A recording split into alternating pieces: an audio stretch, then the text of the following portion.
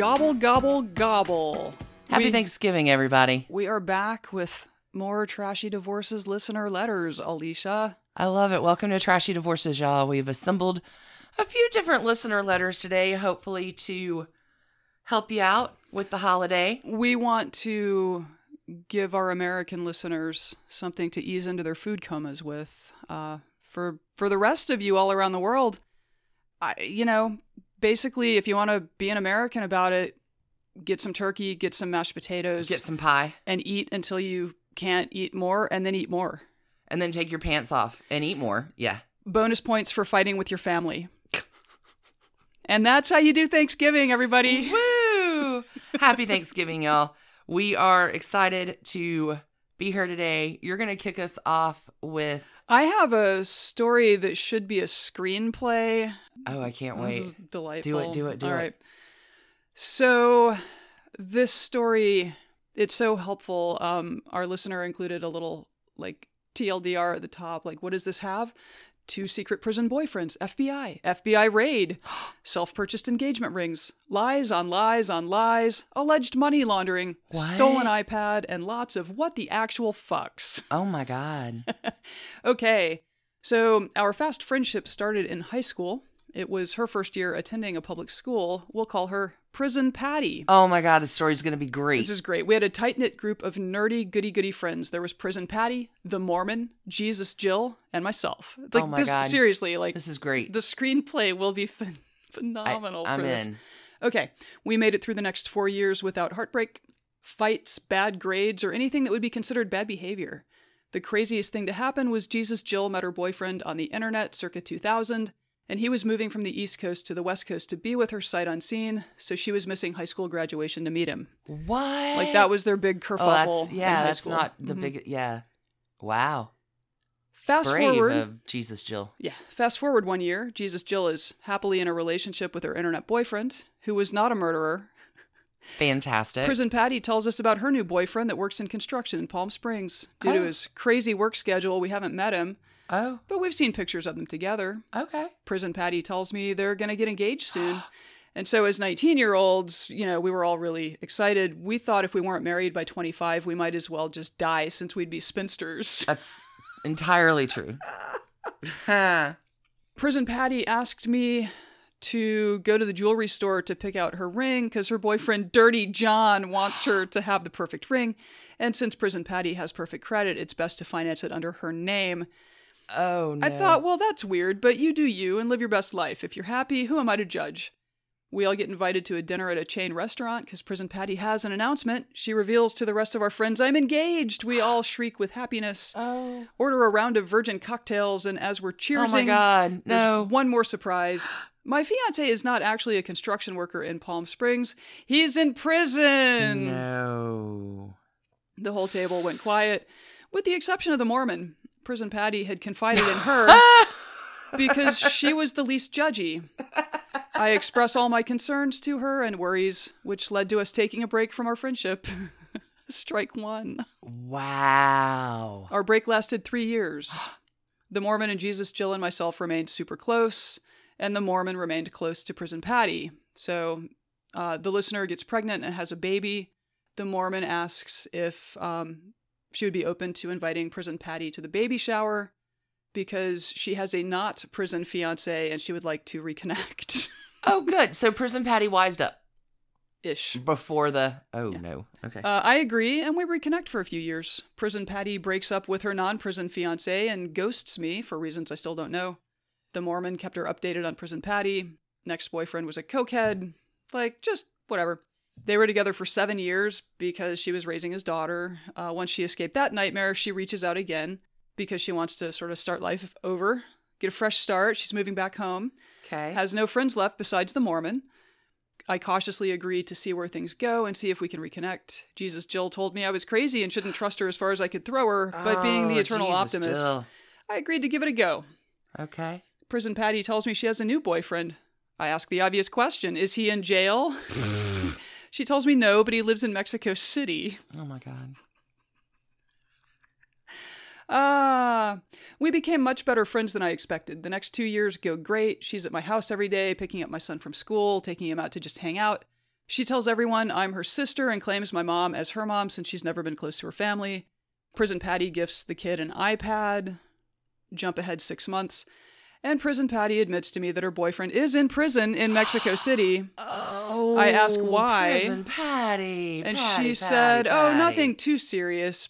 He should be out soon, and he wants to move to San Diego. Thanks to Facebook, it suggested that I look at a post that Prison Patty commented on. And who was it? It was her prison boyfriend! Boasting about being featured on a National Geographic special on the world's toughest prisons. National Geographic profiled Prison Patty's boyfriend. Wow. Okay. After watching this video, I was dumbfounded. Prison Break. This is the boyfriend's nickname now. Prison Break was in prison for murder. No. Prison Patty had gone to Mexico City several times and sent me photos of them together. I was not aware at the time that he was a murderer. At this point, me and Prison Patty were spending every day together. She had moved into my cousin's apartment with her 2 kids. Oh my God. We were in a happy friendship marriage. She did all the things with me that my real husband didn't want to do, and she was practically my other half. I invited Prison Patty to Taco Tuesday to confront her about Prison Break. Oh God. When I asked her if she knew Prison Break had a featured special on National Geographic, she admitted to knowing, called me a snooping bitch, and stormed off. I feel like the anger is a little misplaced here, Prison Patty. We took another break for about a year. She is still living with the cousin. Jesus Jill tells me to stay the hell away from her and no more takebacks. Jesus Jill, We're with you. Yes. Yeah. Love your friends, but wow. The Mormon is still her ride or die friend. Prison Patty comes crawling back saying she lost everyone because of Prison Break. She missed our friendship. She missed my son. She missed our dogs. We were her family. Blah, blah, blah. I hesitantly accept her back on the conditions that we cannot be in the same car together. She can't come to my house, and she's not allowed to take my child anywhere. No. Prison Patty had admitted to me that she was sending Prison Break money from his friends. All I could think was some young gangster was going to rob her or rob my house, thinking it was a stash house. I wanted to live and not be shot or kidnapped. These are all very good thoughts. Super smart. After about 6 months of friend probation, I was starting to trust her again. Until there were no more secret phone calls. She swore she wasn't with Prison Break anymore. I could finally breathe. 7 a.m. Oh, no. Knock, knock, knock. Hi, I'm Agent blah, blah, blah with the FBI. There were 3 of them. We believe you have been a victim of a crime. Me, I have not been a victim of a crime, but thanks for checking. They asked if I had an iPad. In fact, I did. The one Prison Patty gifted my child. Oh, apparently, no. It was stolen. The FBI doesn't show up to your house for one stolen iPad. The FBI then questions me about Prison Patty. How do I know her? How long have I known her? Is she a criminal? They had all the info of everyone that lived in my house. It was crazy. That would be very upsetting. I give them the stolen iPad. They thanked me for my cooperation, left me their cards, go on their way. I immediately text Prison Patty to let her know the FBI came to my house and confiscated the iPad. She calls me in tears, asking me what they wanted, what did they ask, etc. I let her know it wasn't too much, mostly how I knew her, what she did in her free time. Oh, no. At the time, she was working a full-time job and had a part-time job at the mall as well. Okay. An hour later, I get a call from the Los Angeles FBI on caller ID. Oh, my God. Hi, this is Agent blah, blah, blah. Did you tell your friend we came to see you today? Of course I did. You didn't tell me I couldn't tell her. A few hours later, I get a text from a number that is not in my phone. It's Prison Patty from a number that is not hers. She lets me know the FBI confiscated her phone and she would be using this new number until she gets it back. I ask her what the hell is going on, and she says, I'll meet you at your office. I have to give you something. Oh my God, what is this? Shows up to work with a new iPad from Best Buy in the bag and proof of purchase. She lets me know she, in fact, has not stopped seeing Prison Break and that she has sent him over $15,000. $15,000? Distributed to different accounts. What the actual fuck? I was furious and told her I could not talk to her. Don't tell me anything else because I don't want to testify against you. Jesus Jill was in the middle of adopting a son, and I was one of her references, and getting tangled up in an FBI investigation could jeopardize the adoption. 2 weeks later, 6 a.m., ring, ring, my cousin is calling. So your friend Prison Patty just got arrested by the FBI. They raided my house. They ripped up my furniture. They tossed my kids to the ground and stuck guns in their faces. Oh my God. The search warrant says something about money laundering, accessory to kidnapping, aggravated assault, and other crazy things. Jesus, Peter and Paul. I reach out to her half-sister to let her know the very little information I have. I felt like I shouldn't be the person to let her parents know that she was raided by the FBI. Her sister tells the family, thanks me for giving them a heads up, lets me know she'll take on everything from here. 2 days later, I get an angry text from Prison Patty telling me I'm fucked up for calling her family to let them know what happened. I should have kept my mouth shut and minded my own business. She's adamant she was not arrested and everything is fine. You're in jail. I've got the federales hanging out in my driveway. I sent her an email formally separating from her and outlining the conditions of the separation since she was so intertwined into my family. Oh my God. So here are the terms of their separation. Okay, visitation of child. There will be absolutely no communication with my child via phone calls, text messages, FaceTime, email, or social. Do not send gifts for holidays, birthdays. Do not ask about my child to any mutual friends or my family. Visitation of dogs. There will be no visitation. Do not send gifts or treats as they will be sent directly to the trash. Disneyland pass. As this was a gift, I will continue to pay the monthly premium until it expires. Roller skating beach time. Please do not go roller skating at the beach Monday, Wednesday, Friday from 4:30 to 6:30 p.m. Oh my God. I love this. Favorite taco restaurant. Please do not go to the taco place on my skate days. Sorry, I got a real kick out of this this is part. all very specific and good breakup advice. Yeah. No, like claim the breakup. Eyebrow lady. I go to the eyebrow lady on Fridays. You can go any other day, or you can find a new eyebrow lady. Perfect. Shared friends/service providers. I will not disclose the reason we are no longer friends to our shared friends and my family as long as you abide by the above requests. Wow. She did eventually violate the terms of our separation by texting my child. She was apologizing that she wasn't a good friend to me and asking him to tell me that she missed me. I was furious. It's been 3 years since the FBI knocked on my door exposing my ex-friend. I've recently learned she got married to a non-prison boyfriend. The most laughable thing is she reached out to my cousin, whose apartment was raided by the FBI, to make a wedding cake. To make the wedding cake. And sent her the gift registry. Oh, but did not invite her to the wedding. There you go. That's cool. 1 million trash cans. Sorry for the long email, but I thought you might get a kick out of this story. Whenever I find myself missing Prison Patty, I just think about the FBI raid. What a flaming, lying trash can mess she turned out to be. Thank you. Wow. And seriously, I can't wait for the screenplay. This is... God, who's going to star and direct that? That's a... Yeah. Fuck. Prison Patty. The Mormon. Jesus, Jill. I love it. This is a fantastic story. Thanks, listener. Yes. That's awesome. Okay, you've got...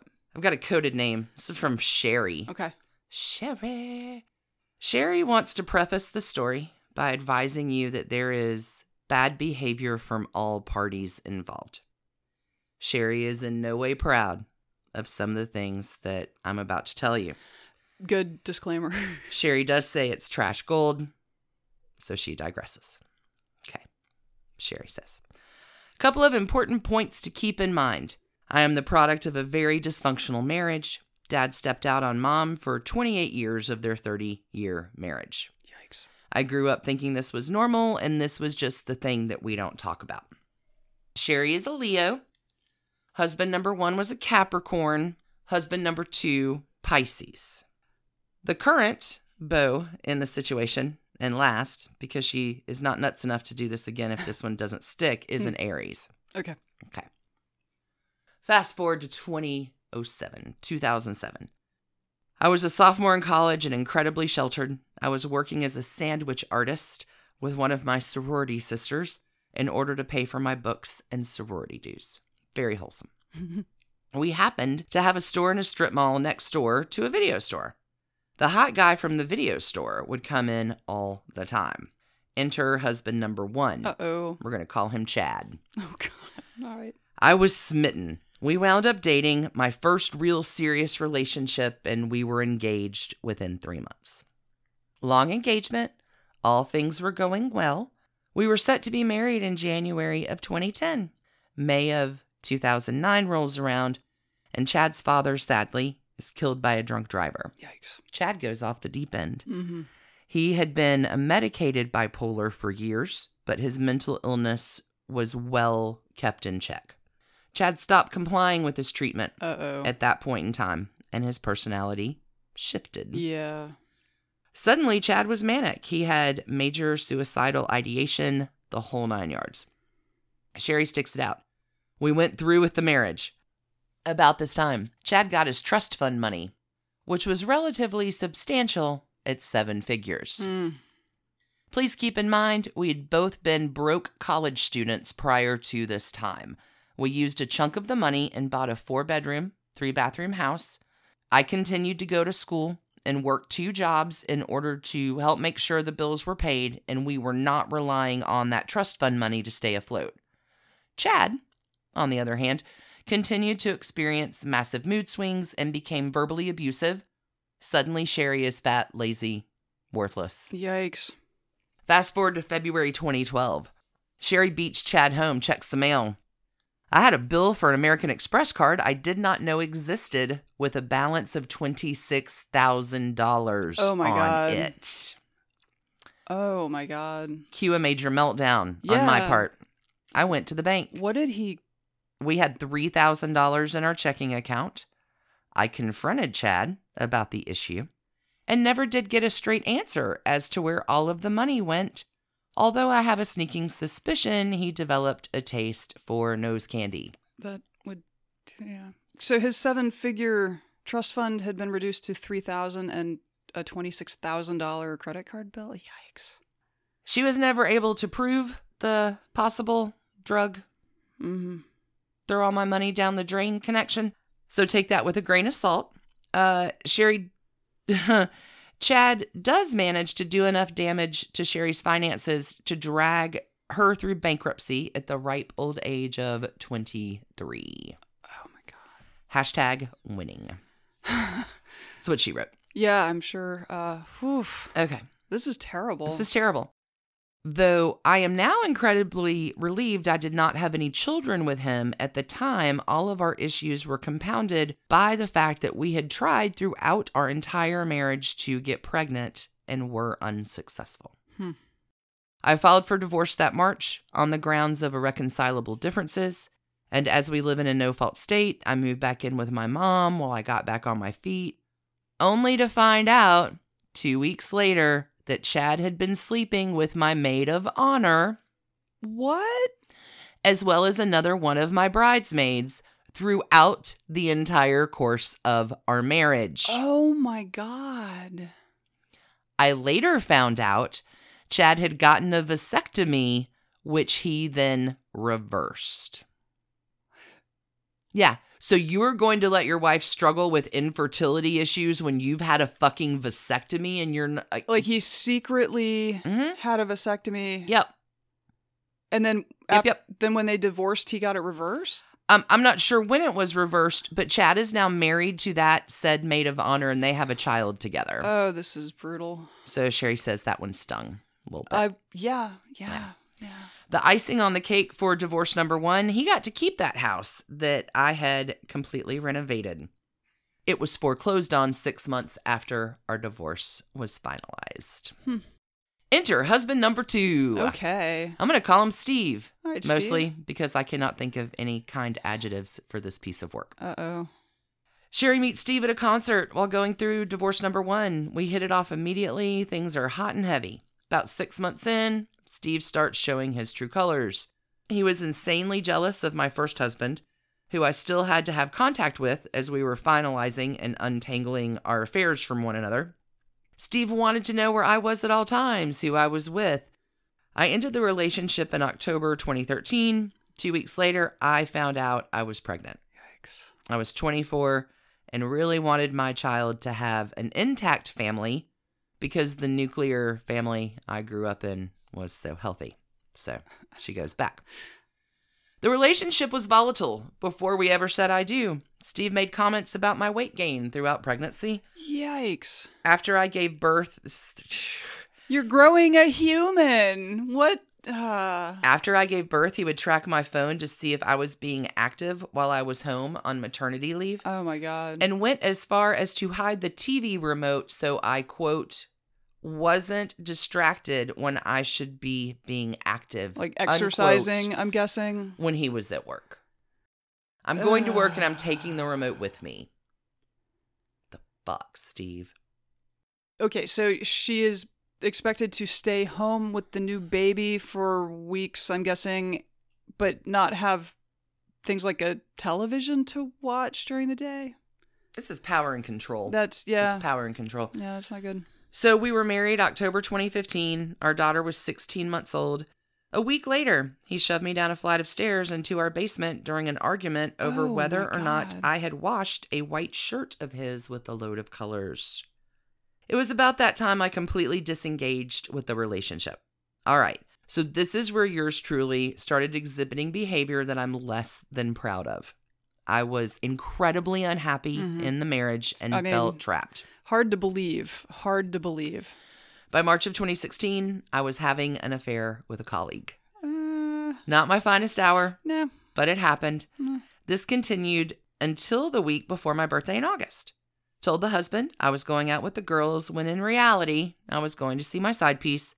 In true Steve fashion, he hid his work phone in my car to track my whereabouts. He showed up at my affair partner's house at 2 a.m. with our child in the back seat of his car. Steve. And proceeded to beat on the door and push his way in. Steve. The whole scene was something out of an episode of Jerry Springer. Although I guess you don't want to leave the kid alone at 2 a.m. I don't know. Why are you... Just have the conversation over coffee at 7 a.m.? Like, the time to have the conversation is not busting into Romeo's house with Agreed. Steve. That is... Sounds like everyone could have handled things a little differently here. Sherry cringes thinking back on what that was like. Yeah, I'm sure. It's bad. It's bad behavior. We've all done it.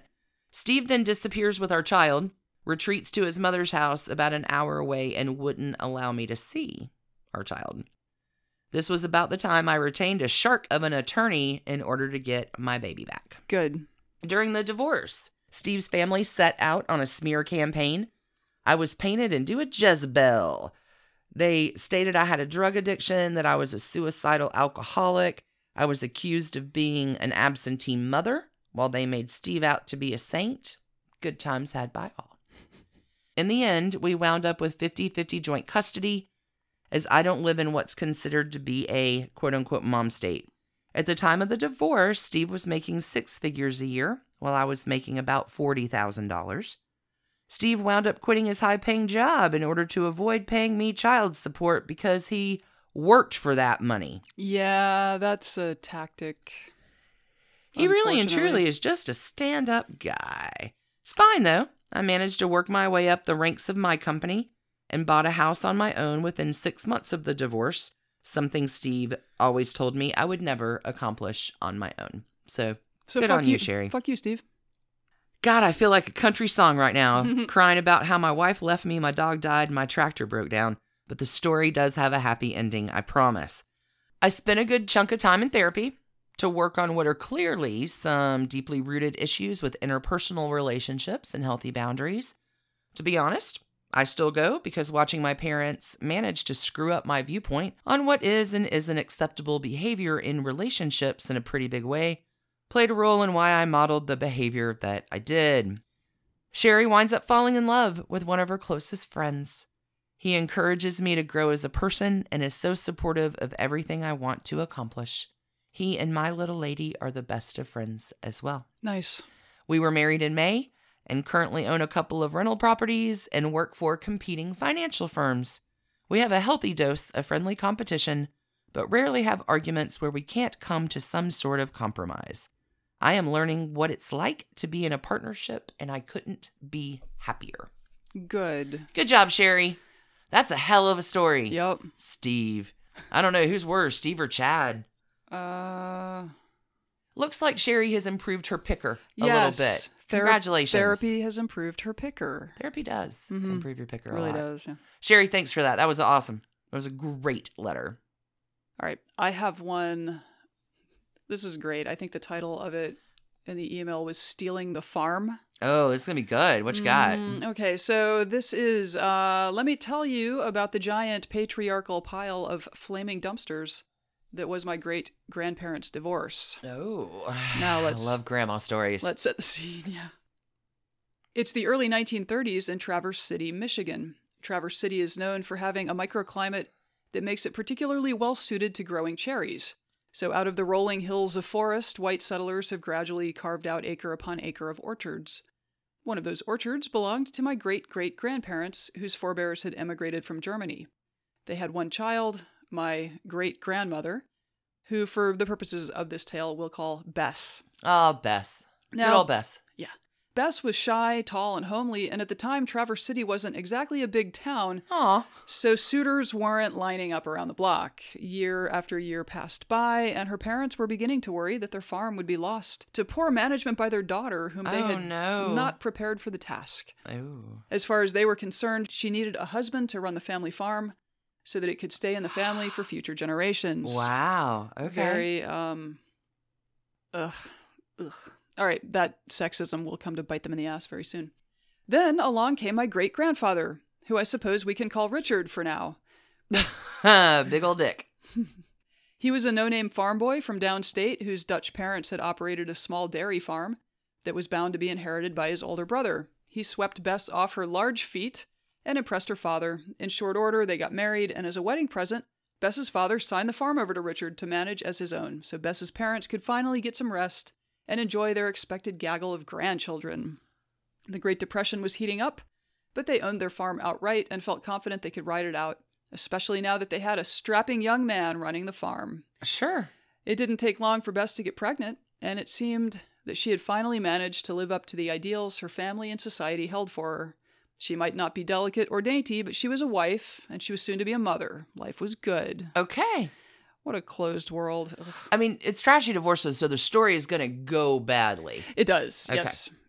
And in fact, it starts to go badly right now. No. However, Bess had noticed that the blush was off the rose with her new husband, where once he had been gentlemanly and doting, now he was cold and distant. Oh, dick. He went into town regularly on business and showed little concern for her or their unborn child. Nonetheless, she rationalized that with the ongoing economic turmoil, her husband was likely under a lot of stress trying to run a profitable farm. Sure. Stress. We're going to call it stress. In 1933, my grandmother was born. My great-grandfather was livid that my great-grandmother had failed to give him a son and blamed her. Shortly thereafter, he filed for divorce. What? Yeah, 1933-34, he files for divorce. He accused Bess of adultery. Obviously, given the culture of the times and how tight-knit the community was, this was a huge scandal.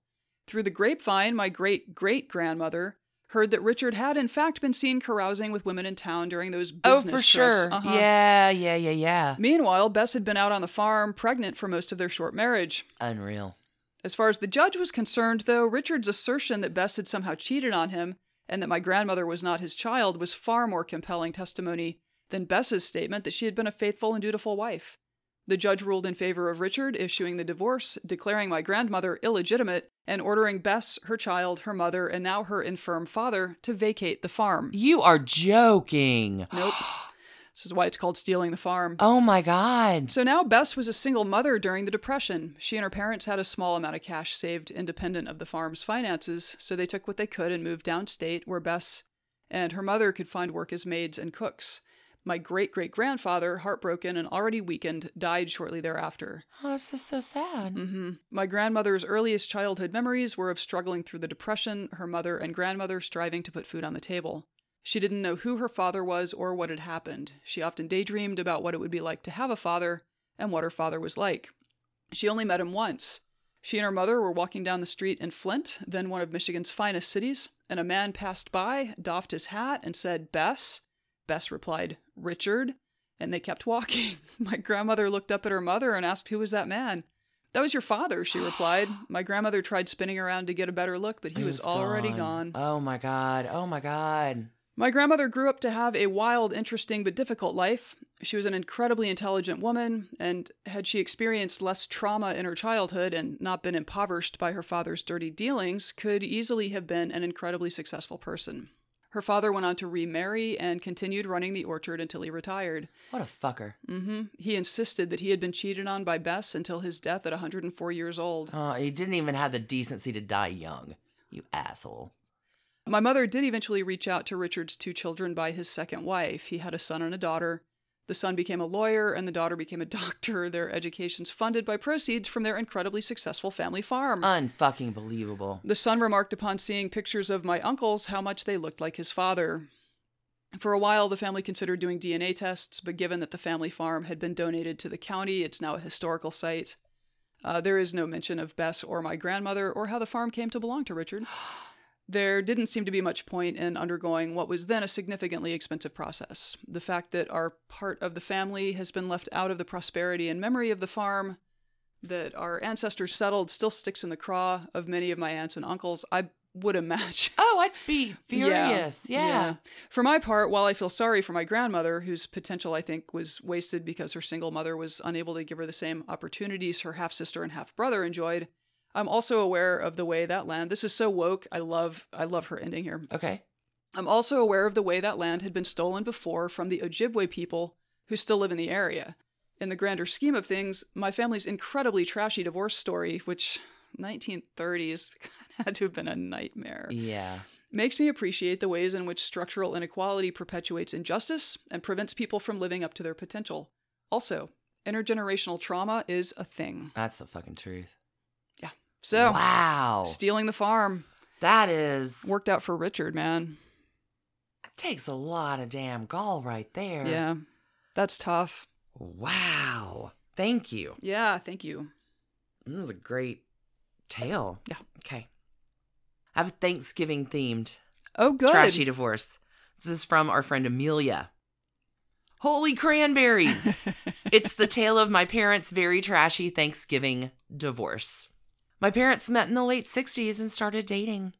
I don't think either of them necessarily thought the other was the one, but that didn't matter much because, oops, Mom got pregnant. They are both from devout Catholic families, so their only option was to make it official. They got married, had my brother. Amelia arrives a year later. My parents did the best they could and provided a good, stable life for us kids. As stable as a childhood could be in the 70s anyway. Yeah. Right? Gen Xers? It's true. They got along well, but it was more of a friendly partnership than a romantic one. When my brother and I got to be teenagers, they would tell us they planned to amicably part ways after we graduated from college, because at that point they would have fulfilled their responsibilities to us. Interesting. All of this made sense to my brother and me, so their impending divorce kind of became a running joke in our family. Unexpected. Okay. The joke stopped being funny during my junior year of college. Uh-oh. The recession in the early 90s hit my dad's industry, and he'd gotten laid off. He found a new job in his field in another state. It didn't make any sense for my mom to leave her job and move with him, so they decided, naturally, it's a logical time to split. Okay. My dad moved to take the new job, and the plan was for him to come back over the upcoming Thanksgiving holiday to begin the legal proceedings, and for us to spend one last Thanksgiving together as a family. Just the 4 of us. Okay. Mom, Dad, Bro, and Amelia. This is very strange. Okay. Amelia's brother wisely ignored their wishes and blew off the entire thing. Cool. He took a road trip with his buddies instead. A friendly tip from me to you, says Amelia. If you have a choice to take a road trip or have a front row seat for your parents' divorce, take the road trip. Even if it means missing out on stuffing, because spoiler alert, I miss out on the stuffing anyway. The big week came. Everything's in motion. My parents were going to the county clerk's office, which turned out to be a very sad office and a very sad strip mall in their state, to file for divorce on Wednesday, the day before Thanksgiving. My mom's friend is going to go with them and serve as their witness. Wednesday morning, mom's friend calls. There's a medical emergency, and she can't make it. Oh, no. Since it was the day before Thanksgiving, finding someone else to step in at the last minute was basically impossible. You know it's coming. I'm pretty sure I know it's coming, and they can't do it Thursday or Friday because it won't be open. Okay. Oh, no. I arrived home Amelia. from college on Tuesday. No. I woke up Wednesday morning to Mom and Dad knocking on my bedroom door saying, "We hate to ask you this, but..." Oh, my God. Yes, I served as witness to my parents' divorce filing on the day before Thanksgiving. Oh, my God. That is, family values. My parents spent the rest of the day bickering and talking to each other through me. So not as amicable as maybe they had hoped. Yeah, nobody. At that point, I'd already had enough. Being the witness to their divorce filing was one thing, but they were both understandably emotional about this, and I didn't want to be in the middle. I begged them to let me leave and stay at my friend Anita's house for the rest of the weekend. It was a chaotic situation in her house, too. Her parents had just surprised everyone by getting remarried to each other after being divorced for several years. Okay, what a bizarre... My dad was moving out. Anita's mom is moving in. Despite all of my begging, my parents said, "No, we want you here." Another friendly tip from me to you. If you are in the front row seat for your parents' divorce and you'd like to escape, don't ask permission. Right. Just leave. No, I've given up. I'm sure they wanted her there so that they wouldn't have to deal with each other as much. Probably. Like, she was just buffer. Like, run, Amelia, run. Amelia had given up meat a few years before this, so my mom promised that if I stayed, she'll make me a batch of vegetarian stuffing. It's a pretty cheap sellout, Amelia, But we already know she did not end up getting the stuffing. That's true. Fine, I said. I'll stay. Carbs are my love language, you see. Mine too, friend. Mine too. So my parents spent Thursday day cooking and dividing up the household goods. There was a lot of yelling, a lot of fighting, much fighting. Family heirlooms that obviously should belong to one or the other, fighting over it. Items that no one ever needed or wanted in the first place, fighting over it. The decrepit old turkey baster they had received as a wedding present 20 years before barely worked, fighting over it. When it was time to eat, they called me out of my room where I'd been hiding. "Where's the vegetarian stuffing?" I asked. Oh, God. Mom's face fell. She forgot to make it. I honestly felt bad for her and Dad, but I snapped and just started screaming at them. Yeah. I had no business being there and in the middle of this. I called Anita. Things had gone sideways at her house, too. We made a plan to meet up in a parking lot since nothing was open that day. As I stormed out, I heard my mom's voice. "Are you coming back?" Yes. Anita arrives in the parking lot with a slice of her grandma's sweet potato pie. We sat on the hood of her car in that parking lot and ate it, thankful for each other. My parents got through the divorce and have remained good friends. For Christmas that year, I gave each of them a new turkey baster and threw the old one away. I am thankful that my parents are both still around and that I have a good relationship with them. But after that year, I told them that I am reclaiming Thanksgiving as a day when I get to do what I want. Mm-hmm. They understood. We make an effort to spend time with each other, just not on Thanksgiving. To this day, there's no better way for me to spend Thanksgiving than at Anita's boisterous table, exchanging a knowing look over a slice of sweet potato pie. Still, I'm going to cry. Still thankful for each other. Happy Thanksgiving, friends, old and new. May you spend it in a way that fills both your heart and your belly. Thank you, Amelia. Witness to your parents' trashy divorce is pretty shitty. That's really, really not cool. But pie. All the pie. Sure. Boy. Well, there we go. Thank you for your listener letters. Thanks, everybody. We really, really appreciate people sharing their stories with us. And keep sending them in. Mm-hmm. I think holidays might be kind of a fun listener letter bonus drop, just because I know I need something to get me through the crazy days of, not turkey baster Amelia crazy, but yeah, families are rough. Yeah. Hey, happy Thanksgiving. Happy Thanksgiving. Pie day. Happy mashed potato and pie day. And if you are outside of the U.S., happy Thursday or Friday, depending on where you are on the International Dateline. feel like don't forget, now's a great time to do a little Christmas gift giving. We have tickets for our live show at Venkman's, December 29th at venkmans.com for your very trashy new year. Yep. Super exciting.